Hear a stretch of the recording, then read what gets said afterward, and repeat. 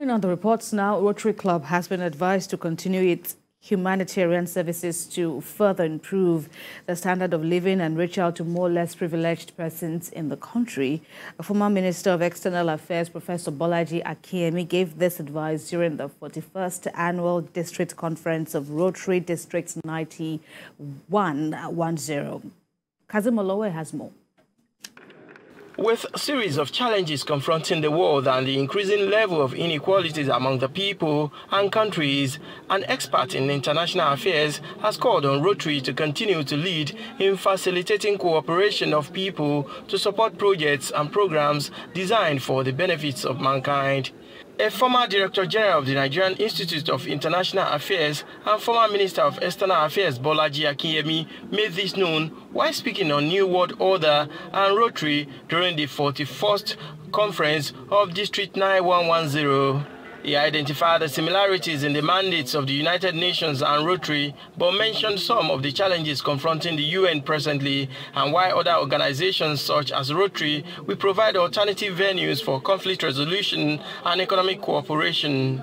The conclusion which Rotary should be able to identify with is that we need a more equitable world, a more just world.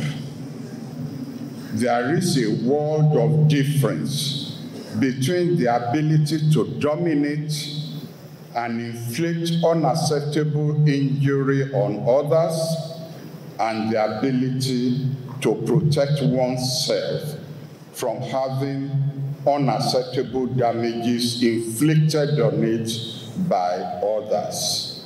The latter is what every country should pursue and Rotary should support.